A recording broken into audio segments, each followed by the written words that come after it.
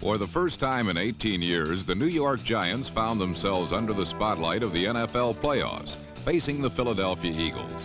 Although many New York fans showed visible signs of stage fright when the curtain went up, the Giants performed like a successful Broadway show held over by public demand.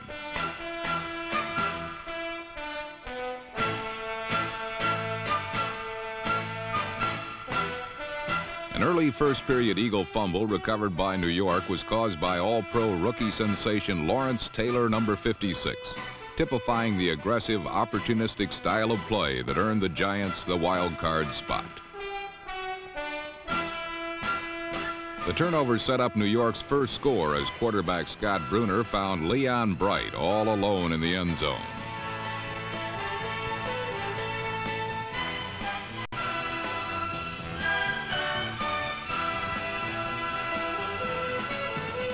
At the end of the regular season, the Giant offense was ranked last in the NFC, while the Eagles defense maintained the league's #1 spot. But the playoffs are the beginning of a new season, and on Sunday, New York ignored the rankings and proceeded to dominate pro football's finest defense.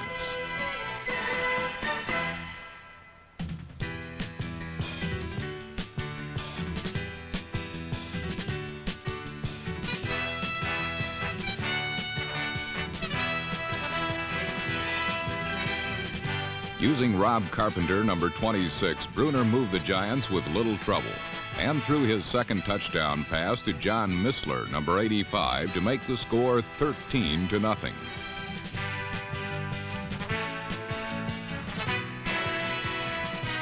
On the ensuing kickoff, while the Eagles were busy shaking their heads and rubbing their eyes, hoping it was all a dream, the Giants assured Philadelphia that they were, in fact, experiencing a real live nightmare.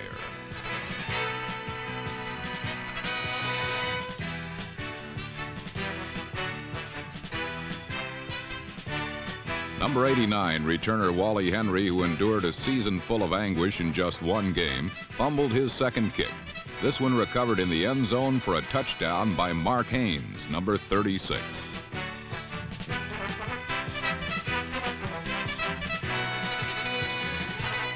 The score put New York on top 20-0 and totally stunned Veterans Stadium as well as the Eagles, who had yet to even make a first down.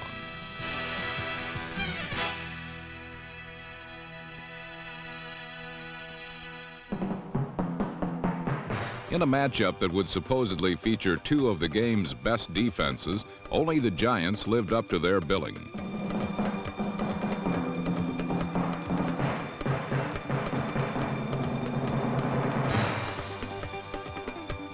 New York's speed and pursuit shut down Philadelphia's vaunted rushing attack, leaving quarterback Ron Jaworski only one alternative.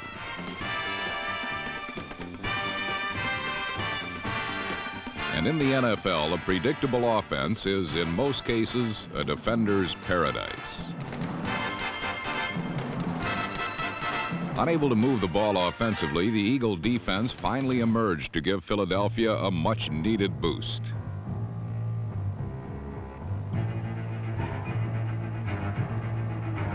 Number 46, Herman Edwards' interception provided the offense with their best field position of the game.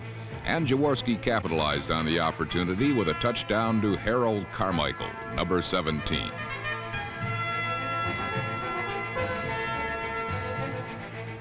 The Giants' pass defense is keyed by their blitzing linebackers.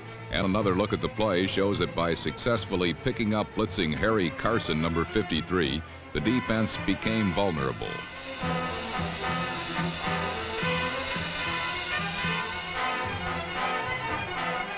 The touchdown closed the score to 20-7. However, New York came right back as Bruner threw his one and only first down pass of the game for a touchdown to Tom Mulledy, number 81.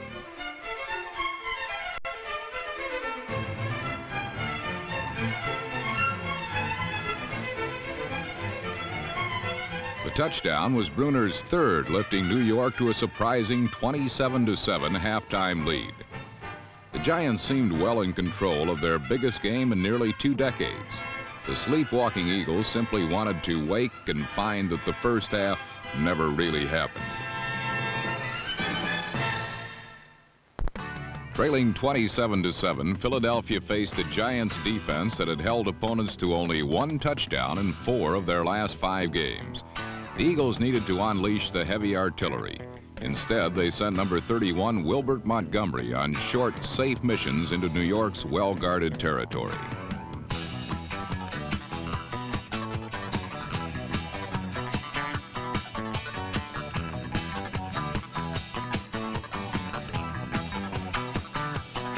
The strategy was effective, although Montgomery took his usual physical beating. Inside the Giants' 25-yard line, he ran 5 straight times. The 5th time, Montgomery shattered New York's fortress, scoring from 6 yards to cut the Giants' lead to 27-14.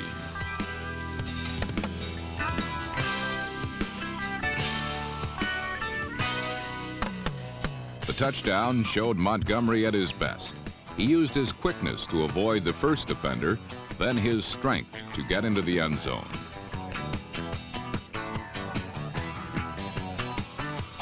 It took Philadelphia 8 minutes to score. The pressure was now on the Eagles' defense to shut down New York's offense. Rob Carpenter was New York's offense. A strong cutback runner, Carpenter, number 26, took advantage of Philadelphia's tendency to over-pursue. On this play, Al Chesley, number 59, Bernard Wilson, number 22, and Frank LeMaster, number 55, all reacted aggressively to the offensive flow, allowing Carpenter to cut back inside of Philadelphia's over-pursuit.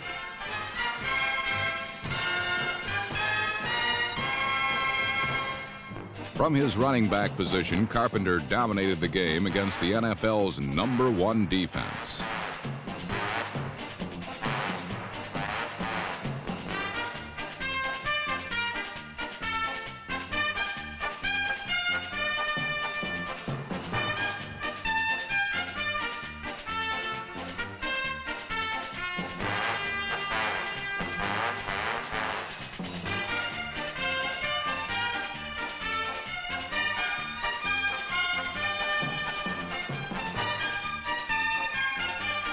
In one second-half stretch, Carpenter handled the ball on 17 of 18 plays. The former Oiler carried the ball so much, you'd have thought he was Earl Campbell.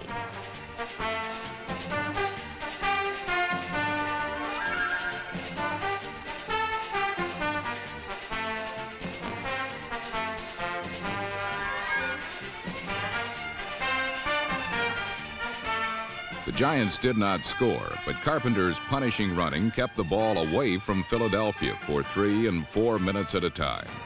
With 6 minutes left in the game, the Eagles still trailed 27-14. Philadelphia had not come from behind to win in the second half all season.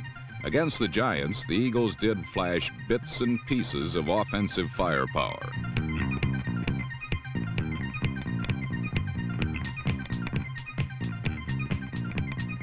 But the Eagles are not really a comeback team. Their offense is precise, geared to gouging out yardage in small chunks, not large pieces. Forced to play catch-up in a hurry, Ron Jaworski threw an interception, but the Eagles were granted a reprieve. A pass interference call against New York gave the Eagles their last scoring opportunity. But again, the big play eluded them.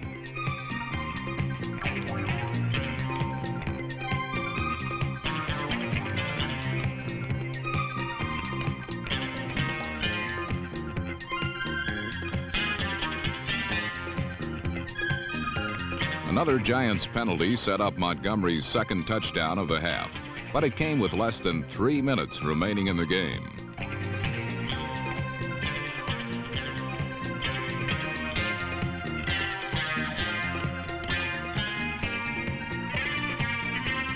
New York's 27-21 lead was placed in the hands of who else but number 26, Rob Carpenter.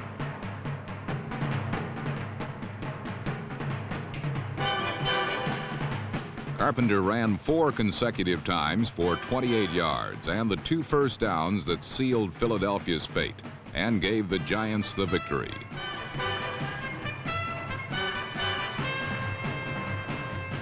Carpenter finished with 161 yards on 33 carries. The Eagles knew Carpenter was going to run, but they couldn't stop him. In the end, that was the difference. No one expected the Giants' offense to be able to push Philadelphia's defense around, but the Eagles staggered to the ropes, weary from the constant pounding inflicted by Carpenter and his mates. The decision was unanimous. New York 27, Philadelphia 21.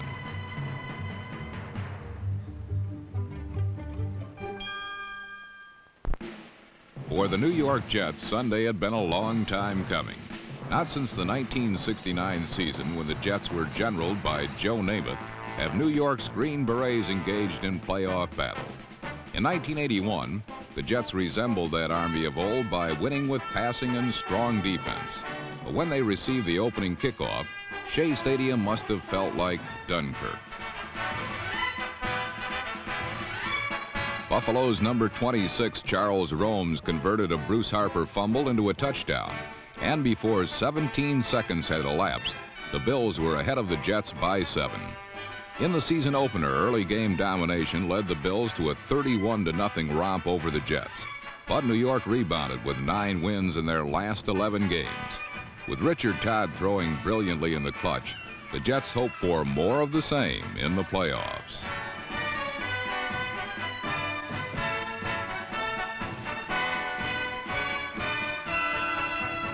Unfortunately for Todd and the Jets, they faced a Buffalo defense that allowed the fewest passing yards in the AFC. By shuffling as many as 6 defensive backs into the lineup, Buffalo forced Todd to throw into difficult coverage. And number 28, Rufus Bess, came away with one of 2 Bills interceptions in the first half. Like the Jets, the Bills are also a team that has succeeded behind their quarterback, as Buffalo's Joe Ferguson set a team record with 3,600 yards in 1981. With the Bill defense affording him numerous possessions, Ferguson immediately took to the air.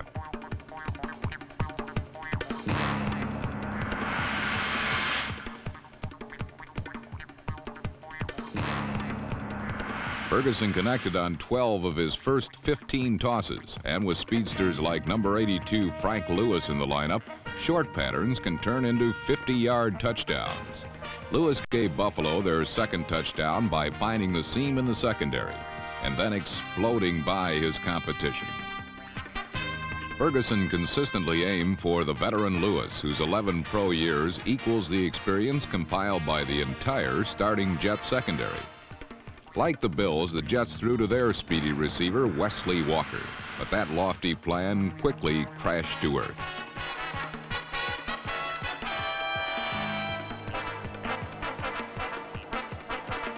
Walker's drop pass denied the Jets a scoring opportunity, and Jet misfortune also arose on defense. Number 99, Mark Gastineau, is a major stockholder in the New York Sack Exchange, whose fierce pass rush challenged the solid walls of Fort Knox.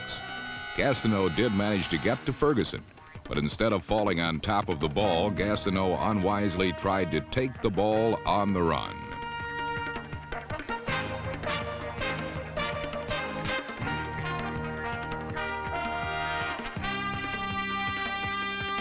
For New York, the first half was a dirge as the Jets consistently squandered away opportunities.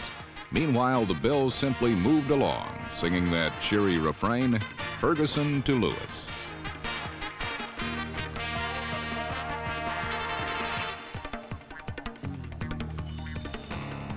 Lewis grabbed 7 passes for 158 yards, and his second touchdown boosted the Bills to a shocking 24-0 lead by the middle of the second quarter. Fans feared a blowout, but those skeptics showed little faith in the comeback spirit that got New York to the playoffs.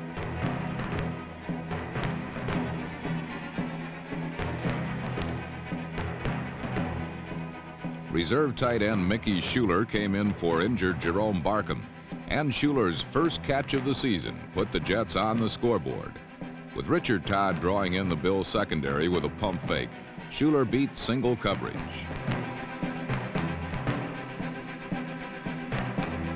Schuler's touchdown made the score 24-7 with 2 minutes left in the first half.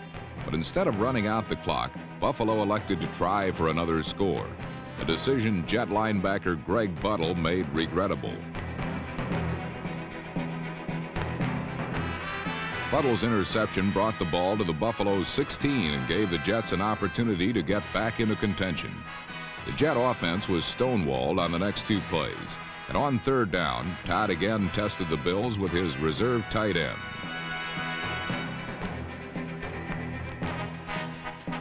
Todd's pass was just inches off the mark, and the Jets were forced to settle for a field goal.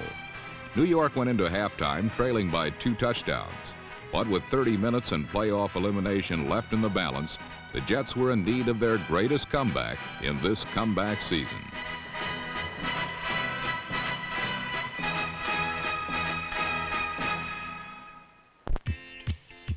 For the first half of play, Joe Ferguson's 211 yards passing had taken advantage of 3 Jet turnovers and built a 14-point Buffalo lead.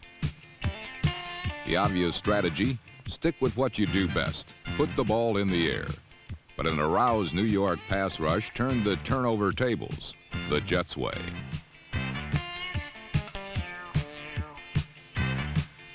Ferguson succumbed to the pressure and delivered a belated Christmas gift to Jet cornerback Donald Dykes, number 26.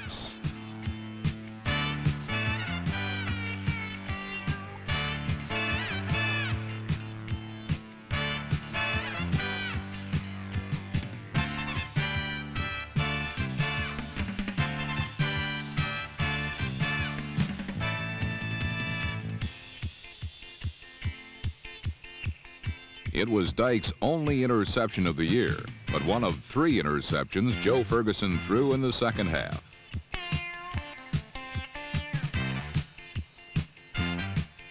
Nevertheless, number 12 insisted on throwing the ball and became a victim of the Jets' only second-half sack by Joe Klecko, number 73.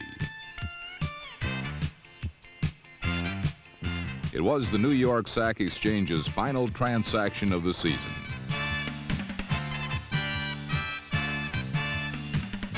New York held Buffalo scoreless in the third period while scoring 3 points of their own.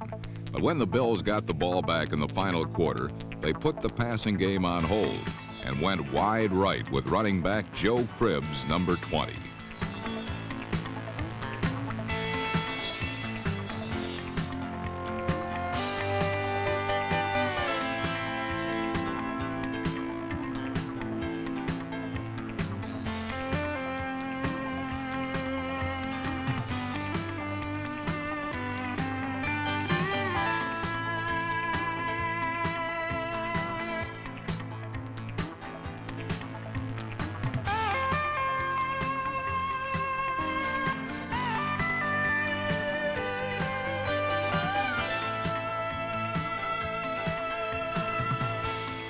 Cribbs used his speed to get outside, then won the 45-yard dash to the goal line to stretch the Bill lead to 31-13.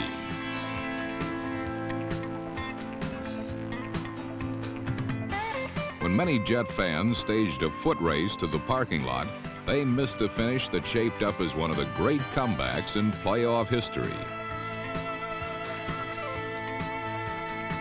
In the final 10 minutes, the Jets reeled off 30 plays to the Bills' 7. 1 from Richard Todd to Bobby Jones, number 89. The 30-yard touchdown pass cut the Buffalo lead to 31-20 with 7 minutes remaining. New York scored quickly on their next possession. Instrumental in the drive, tight end Mickey Schuler, number 82.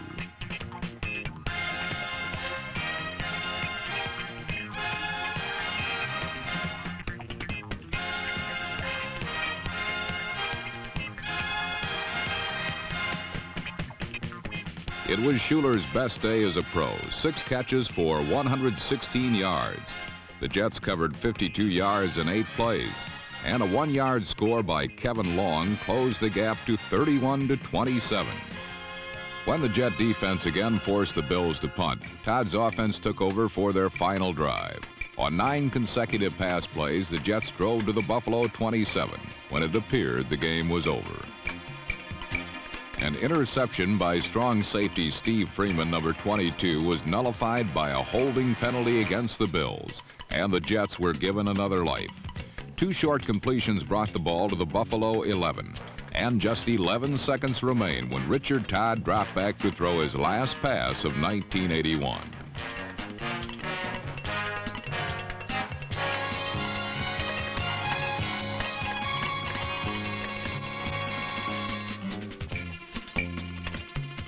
Safety Bill Simpson made the big play when it had to be made, putting an end to the Jets' astonishing fourth quarter surge. Buffalo 31, New York 27.